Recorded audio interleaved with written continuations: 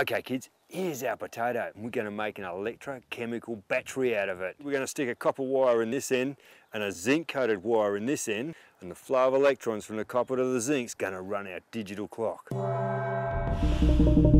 These are our potatoes, the common white, or as they call them in Africa, the Irish potato. Potatoes first came from the Incas in Peru, in South America. They sun-dried them out in the mountainsides, and they had over 3,000 varieties of them.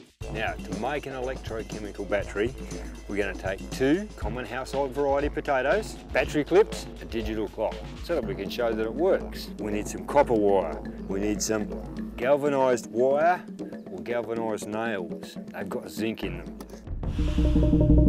Potatoes are really good for you. You can bake it, you can fry it, you can boil it, you can mash it, and it's great for developing countries because they can grow them all over the world. From South America, Africa, Asia, heck, we've even got them in Australia.